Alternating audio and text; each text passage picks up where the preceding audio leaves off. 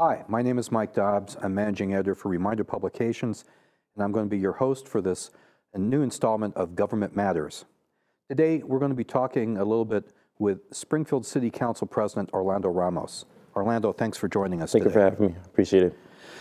Okay, we're going to, I want to start off with something really broad, and then we're going to sort of go down and hone it down to some specific stuff. What do you see as your priorities and the City Council's priorities for 2017?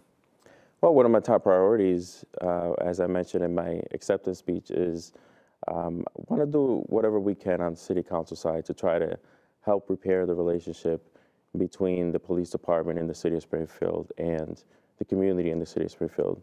I don't think anybody can deny that there could be better relationships between the two. And so one of the things that I've done is I've created a police community relations committee that will be made up of residents from the City of Springfield, members of the police department, members of the administration, and the intent is to come together and hold meetings across the city and talk about how we can help strengthen the relationship between the police department and the community of the City of Springfield. Now, I know you talked about that in your speech, as you just mentioned. If I remember correctly, you had sort of a time limit, a deadline that you wanted to get this thing formed and up and running. Mm-hmm. How close are we to actually having this committee ready to start talking to the public and talking to the police? Very close. Actually, I received several recommendations from the ward councilors, which each of them had one appointment to the committee. And I've also received response from the police union and some of the other folks that had appointments to the committee. And so we're very close to finalizing the names of this committee. And I'm hopeful that by next week, late next week, I'll be able to make an announcement as to who's going to sit on the committee and when they'll begin holding meetings. And in terms of the way this committee would work, what's your vision? Are you going to have open meetings in various neighborhoods across the city? Mm-hmm. Are you hoping to get very specific about people's concerns about how they see the police and maybe police concerns about how they interact with the public? That's the goal. The goal is to hold meetings in every neighborhood in the City of Springfield and to give everyone an opportunity to weigh in. You know, we want to hear both from the public, but we also want to hear from the police department, and we want to hear their concerns as to how the community can help them better serve the community and protect, those who they're sworn to serve and protect.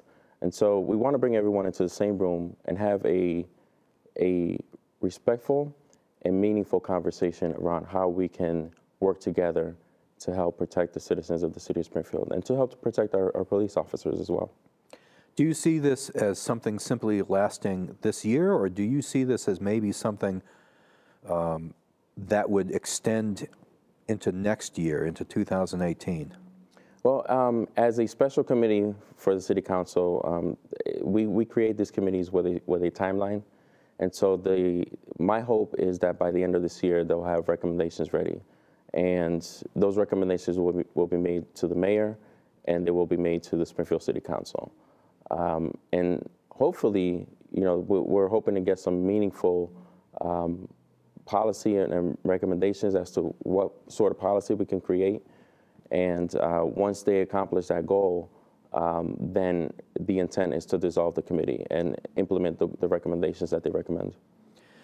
Now, I know that people who follow the City Council know that there was a vote prior to you becoming president concerning a police commission versus the current setup that we've got in the city, where the police commissioner has a great deal of power and responsibility.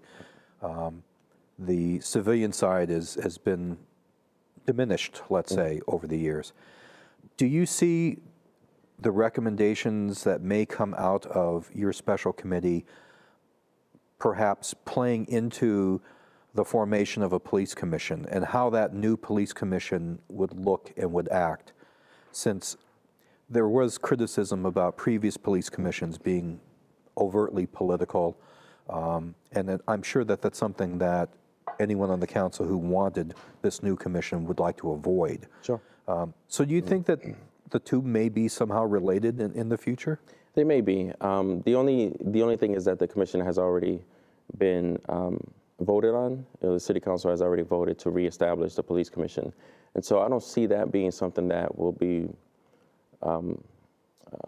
addressed again in any way. It's already been established, it's already been voted on. But it doesn't mean that that's not something that's off the table. You know, we can continue to have discussions around the Police Commission and their role and how they can help protect the city of Springfield and protect the citizens and protect the police department. And so I'm sure that that'll come up in discussion. You know, it's up to the people and up to the members of the committee as to what they want to discuss. I'm sure that'll be a topic of conversation, but I don't see the establishment of the police commission changing in any way, you know, seeing as it's already been decided. Okay. Now, I know that another one of your priorities that you spoke about is this other committee that you formed, which is a casino oversight committee. Yes. So I want to talk about that for a couple minutes. Okay. I mean, we're sitting in an MGM property right now. I mean, it's happening right over there. And it's to me, it's amazing just the speed at which things are happening. But that speed shouldn't blind us to what is happening and what isn't happening. I mean, I'll express a concern of mine since I've got your ear, and that is I want to know what's happening with the 54 apartments that they're supposed to be building. Yes. The last time I did a story about this, MGM basically gave me a very non-committal answer about a timeline, and yet they do own the former school department building here on State Street, which is going to be the location for about 30 of those apartments. They haven't yet announced where the other 24 or so would be. So as a citizen and as someone who is going to be living about a little over a mile away from the casino, I'm concerned about that aspect. What are they doing to do that? So is this committee designed to maybe get some answers to those types of questions, like what is the status of various aspects of the host community agreement? This committee is designed to do exactly that. You know, we want to be proactive. We have the biggest economic development project in the history of Western Massachusetts right here in the city of Springfield. And so we want to be proactive. We want to make sure that we get it right. You know, we don't want to come back afterwards and say, oh, we forgot to address this, or they should have done this differently. We want to be proactive in this process. And so I thought that it was a good idea to form this committee made up of city councilors to address those issues before they come up. And one of the first things that I anticipate will come out of that committee is exactly that. Let's have a meeting around, you know, where are those apartments going to go? Because just as you haven't had any information, we haven't had any information, any new information from them. And so rather than sit back and wait, we have to bring them in and ask those questions ahead of time. So the casino oversight committee is chaired by Councilor Fenton and is made up of the chairman of Echo Dev, who is Councilor Gomez, the chairman of finance, who is Tim Allen, the chairman of public safety, Tom Ash, and the chairman of audit, which is Councilor Fenton. And I'm going to be announcing next week who the fifth member of that committee will be. Will that be another city councilor? It will be, okay. Yes. Mm-hmm. What concerns do you have about the casino, or do you have concerns at this point that have helped motivated the creation of this committee? Absolutely. My biggest concern is, are they meeting the numbers? They promised us in the host community agreement that they were going to hire a certain percentage of Springfield residents, certain percentage of women. In the construction aspect. In the construction aspect of it. And a certain percentage of minorities. And so are they meeting those numbers? Are they exceeding those numbers? Are they doing everything that they can to meet those numbers? You know, and I would like to know what efforts they're making to provide job opportunities to Springfield residents once the casino does open. And so that's one thing. Another thing that can come out of this committee is, let's have a conversation around what they're doing, what the numbers look like, and is there anything else that needs to be changed in order to help them meet those numbers? I was wondering if part of that committee's responsibility would also be talking to MGM about just what they anticipate the impact is going to be traffic-wise and how it will relate to businesses in the South End. Mm. We've already lost one business that was in the South End for many years, City Vacuum, which is in the same building as Milano's. In fact, I had a conversation with the guy. He moved to Chicopee, and he says he's not doing as well in this new location. However, he was very concerned about what ultimately his business would look like once the casino was up and running. So I'm wondering if part of this is also going to be trying to anticipate some of these issues that are going to affect businesses that are already in the South End. Part of the responsibility of this committee will be to reach out to those business owners and ask, what concerns they have. And so I would anticipate having a meeting in the future where that will be around the topic of, how we can help these businesses, surrounding businesses around MGM a little bit better. Let me ask you something that every city council president has to be asked, which is, now I've got you scared, and that is relationships with the mayor. Yes. Because in the years that I've been covering Springfield politics, there have been very few city councils that haven't somehow had some tension or conflict with the mayor over particular policies. And I'm just not talking about Mayor Sarno, but mayors in general. I think that there's sort of a built-in check and balance. You guys are the legislative branch of the government, so therefore you ask a lot of questions and you're concerned about a lot of the things that the executive branch is proposing or doing. So let me ask you about the relationship that you feel this council has with the mayor and the relationship that you think might develop with the mayor. Well, one of the first things that I did when I knew that I had the votes of the city council to be president is I reached out to the mayor. I sat down with him, we had a conversation, and I told him that my intent is to work together. We have the same goal in mind. We want to do what's best for the city of Springfield.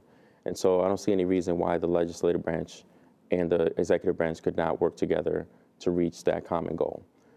This is a fresh start.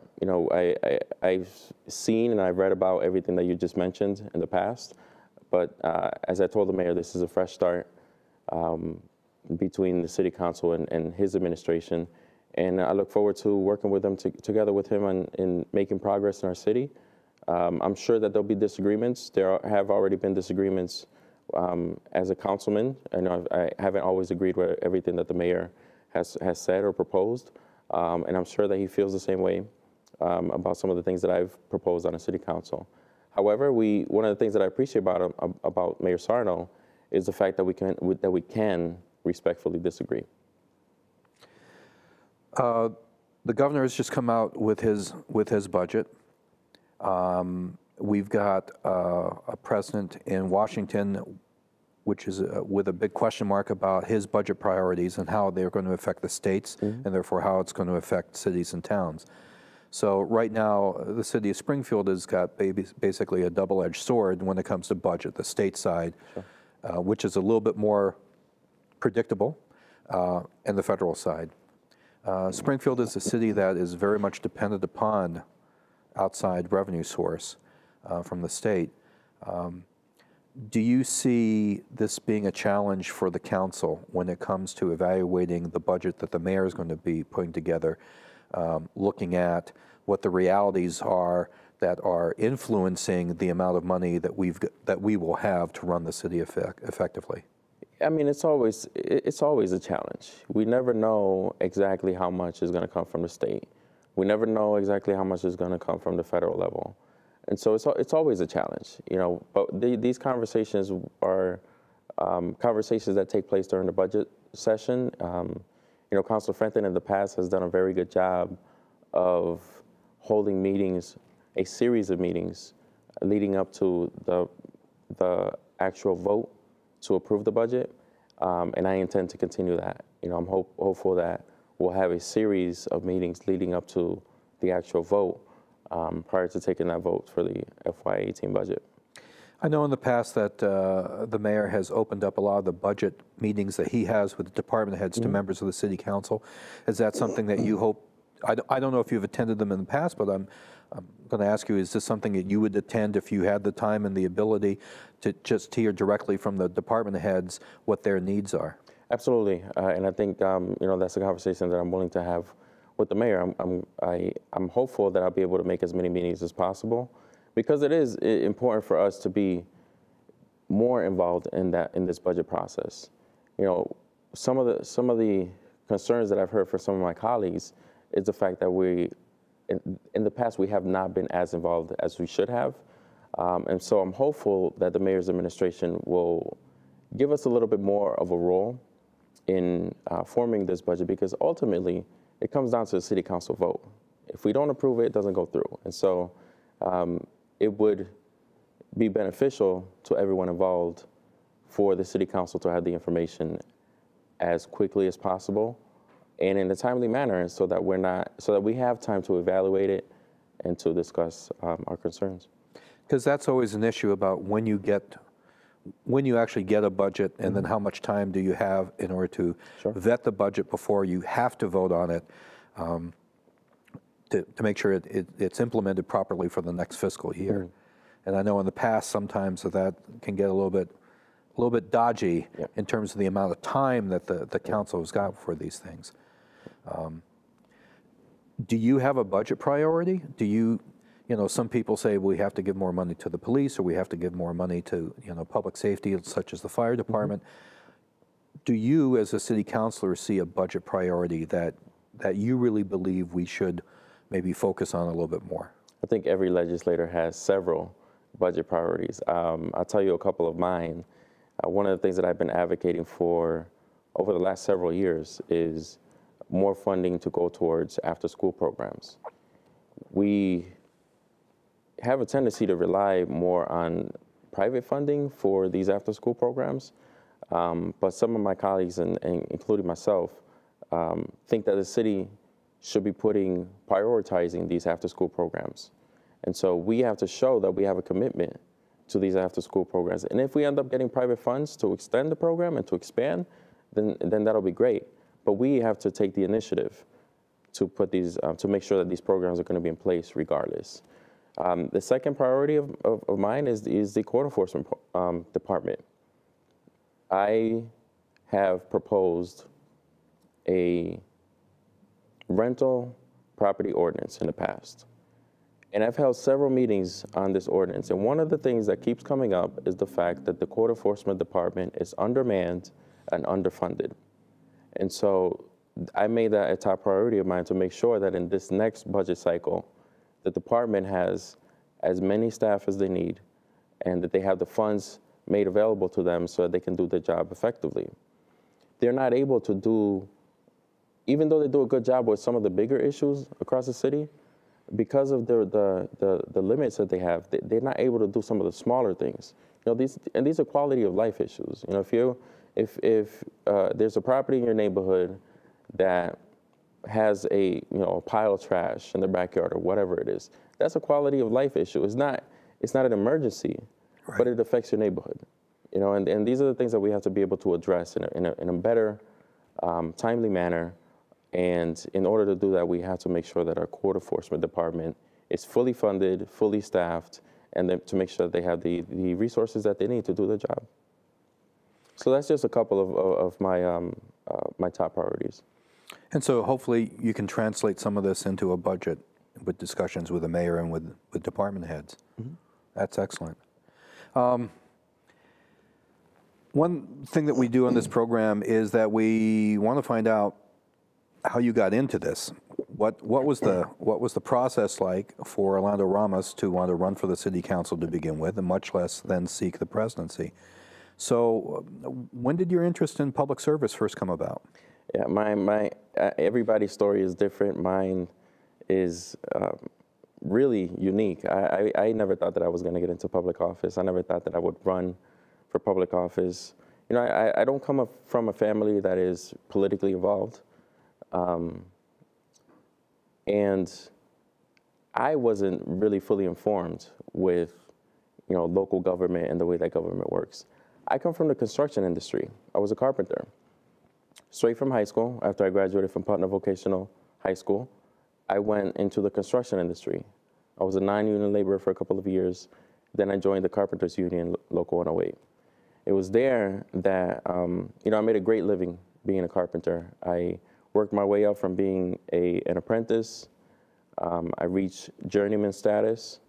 I got appointed as a steward. I was one of the youngest stewards in the 100-year history of my local.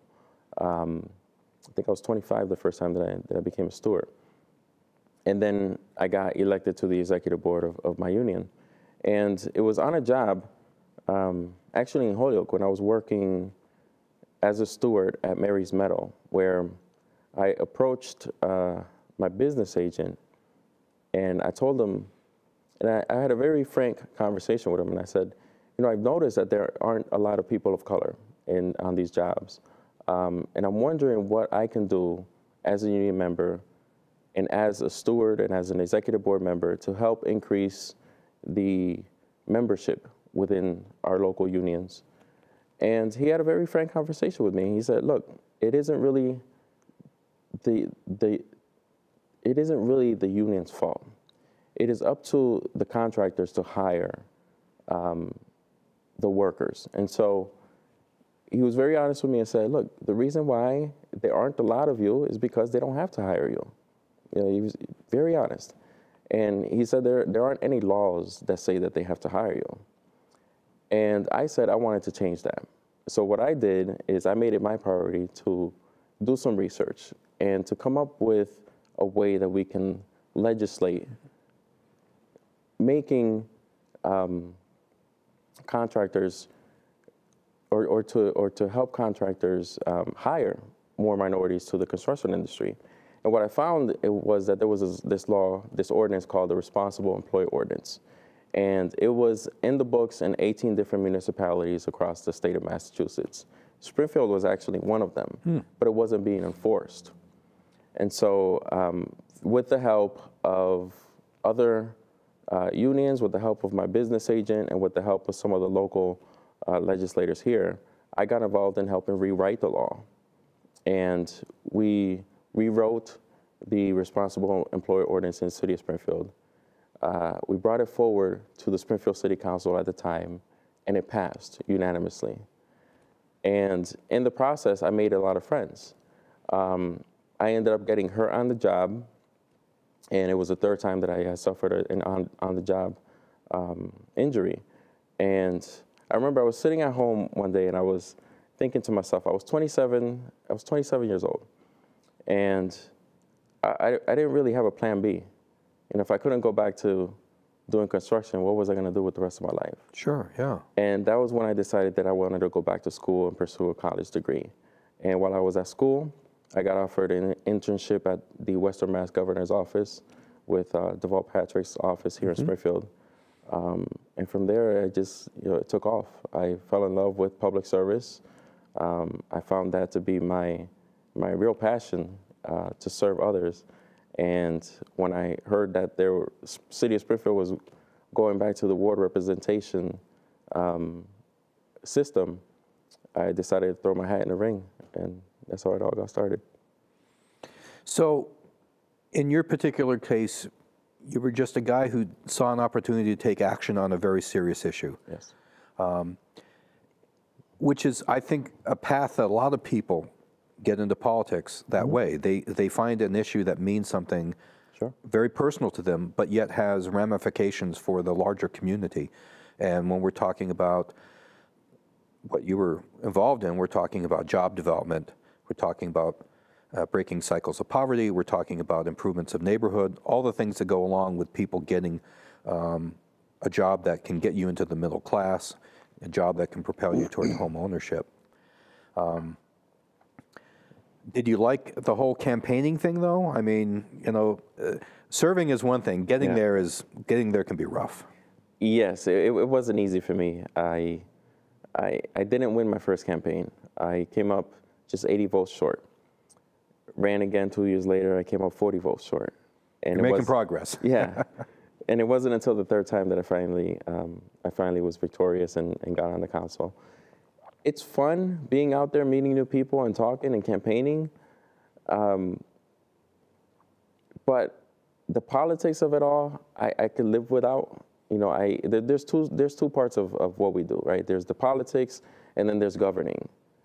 And I prefer governing. I enjoy governing. Politics, not so much. But as Bill Clinton famously said, you can't have one without the other. If you want to govern, you have to learn how to be, how to do well on the political side. And so it's part of the job. You know, I enjoy talking to people. I enjoy meeting people. But some of the politics can get a little bit undesirable. One thing about this city council, it would appear to me it's one of the most representative city councils of this city of ours. And we've made great strides from it being a city council that traditionally, for many years, was all white men, with the exception of one African-American person, because for a long time, that's how it worked out. And now we have a council that actually looks like the city. Do you see that as an advantage in terms of trying to get other people into politics? You know, if you're talking to younger people and you say that public service is really good and it's positive and it can do good things, is it easier to point to a city council that actually looks like the city of Springfield? Absolutely. It's great to be part of the city's first ever minority-majority council. And it's a council that, as you said, reflects the population of the city of Springfield.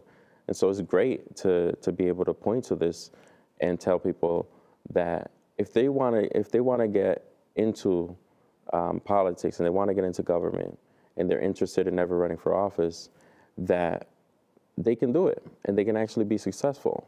You couldn't do that 10 years ago because you couldn't point to anybody and say, you know, you can be him or you can be her.